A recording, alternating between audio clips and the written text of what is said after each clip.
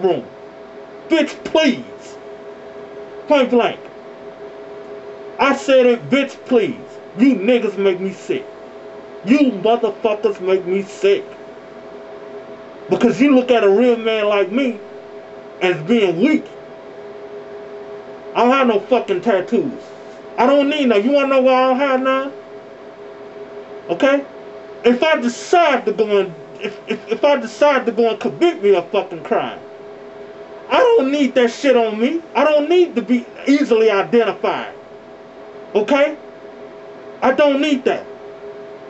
But you niggas perpetrate for the women and perpetrate in your community like you are fucking all of that. But you go up against a real black man like me, and I'll put you in your fucking place. I'm telling you flat out.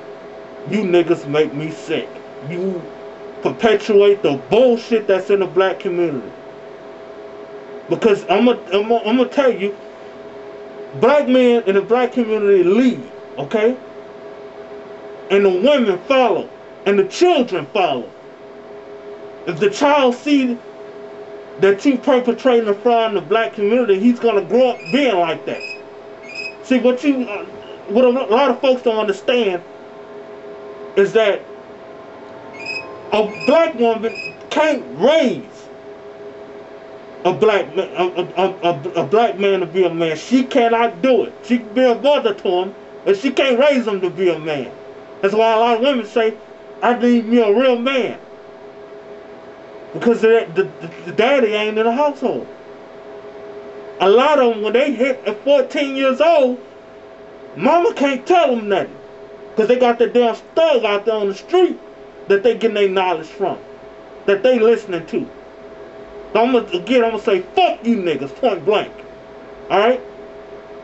Perpetrators. But when you fight a real motherfucking fight in the courtroom, you get my respect. When you go up against some of the world fucking leaders, you get my respect. Okay?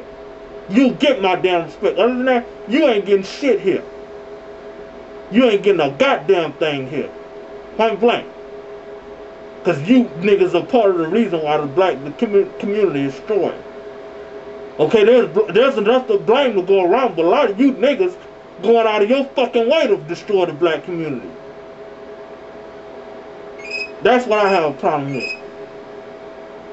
And again, that wraps it up for my video. I hope you all be safe, be smart, and take care of one another. Because you know what? We are in for a big fight. I don't give a damn if you're black or white. You starting to see. You're starting to feel. You white folks starting to feel it. You need to listen to a black man. I want you white folks to ask yourself, who, since your childhood, who has lied to you throughout your entire life? Which one?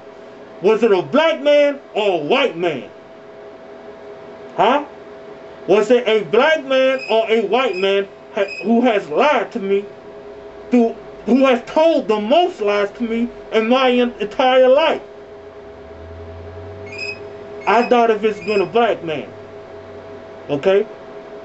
Because I'm black, and I have more white folks that told me more lies than the black folks, okay? I can get that shit on TV. TV alone tops that. And I wasn't raised around no white folks. So I want you white folks to remember and ask yourself, who lies to me or who has lied to me in my life span? Has it been a black person or a white person? You need to listen to me. You need to listen to a black person. Because you're going to need to know how to deal with some shit that's facing you right now if you want to survive it. Y'all take care.